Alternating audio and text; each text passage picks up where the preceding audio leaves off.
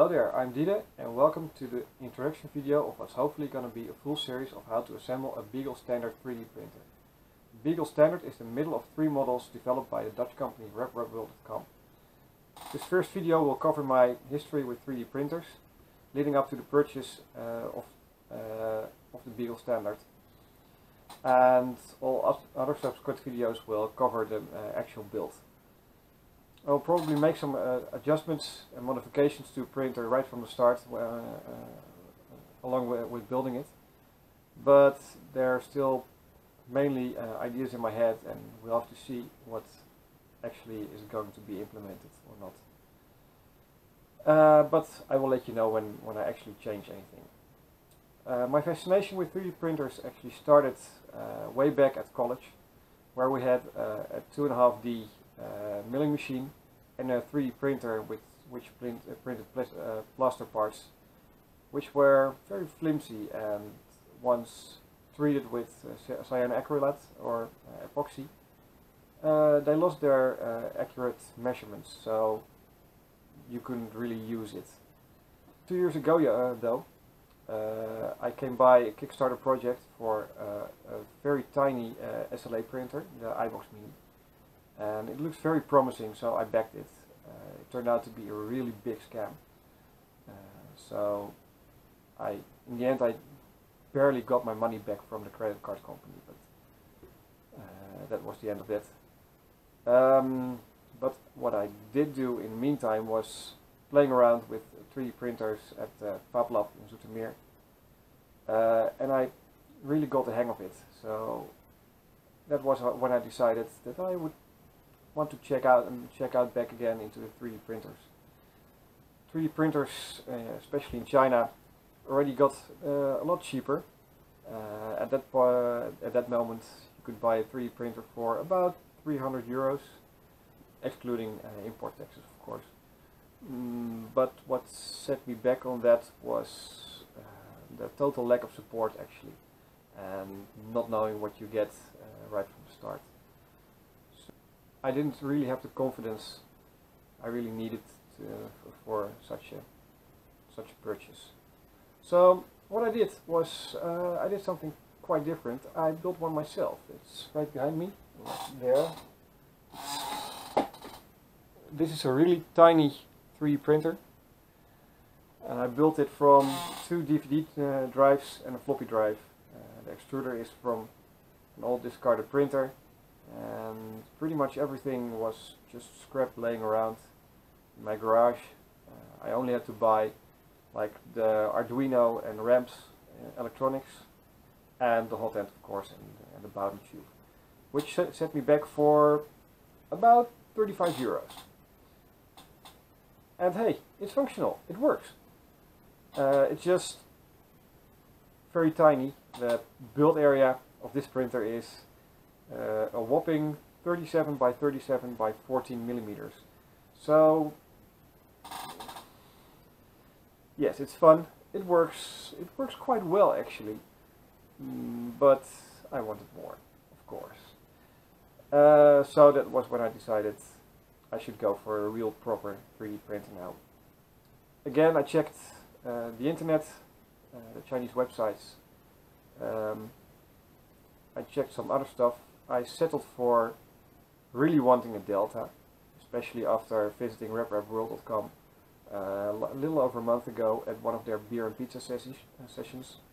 They hold their beer and pizza sessions actually every first Thursday of the month, and it was really good. I enjoyed it. I got a lot of feedback and tips, and actually that was when I decided I really wanted a Delta 3D printer. Not only because they just look damn nice. When they print, it's almost like dancing, but also they're fast and they're accurate. So with that knowledge, I went back online, checked the Chinese printers, found that there were like about 200 euros.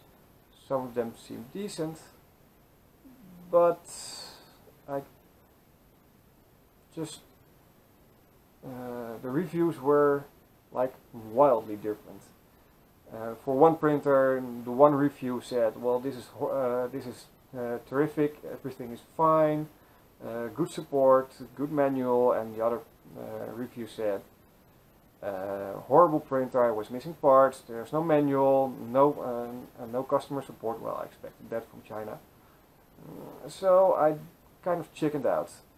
And in the end, I settled for like paying a lot more for a Beagle standard, which is, compared to the Chinese printers, it costs a lot more money. But I think for what you get, it's a decent price, because the Beagle standard is a decent product. It's well documented. Actually, the build manual is on their website, so you can check the build manual ahead of actually buying the printer. Their support is very good. The company is like actually 10 kilometers away, so I can drop by anytime I want, ask them questions. They are more than willing to talk about it. They are very enthusiastic about their own products. So I think that's a good thing. And of course, they're such a company, and I felt better bringing my money to a fellow Dutch company than sending it to China. So, well, in the end, that was what I settled for. And I think it's, what I said, it's quite value for money. It just starts when looking at how it's packed. Like this suitcase, that's what it comes in. So it's a big and sturdy plastic suitcase with nice clips. It doesn't fall open or it doesn't break when you accidentally hit something. And inside the suitcase, everything is again packed, this time in cardboard, sorted by type of equipment. So fasteners are together in one box, the power supply is in its own box, steppers are in their own box, the heated bed and the glass build plate, mirror build plate actually, are together, also very well packed in cardboard. The carbon rods for the hot end are stacked away inside the steel uprights, so they are very well protected. So yeah, everything looked good, except for one thing, which is, I don't think it's, I think it's an accident. I was missing some parts because, well, the guy who I ordered it with turned out to be sick. He went home ill. So when I arrived to pick up my parcel at the next beer and pizza session, they had to put my kit together in a hurry. So, well, it's shit happens. As soon as I discovered it, I dropped them an email late night. Next morning, I already got an email. Oh man, we're terribly sorry. What are you missing? I sent them a list. The same afternoon, and a package was ready for me to come and pick up after work, which I duly did, of course. And now I have everything. So their support, it's brilliant.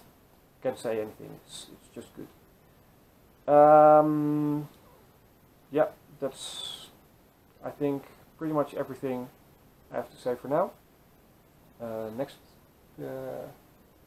video will be a short one, I think, about prepping the wires, prepping the electronics. Some wires need to be elongated, some others need to be shortened. I will do a very short video on that. So that's it for now. Stay tuned. Bye.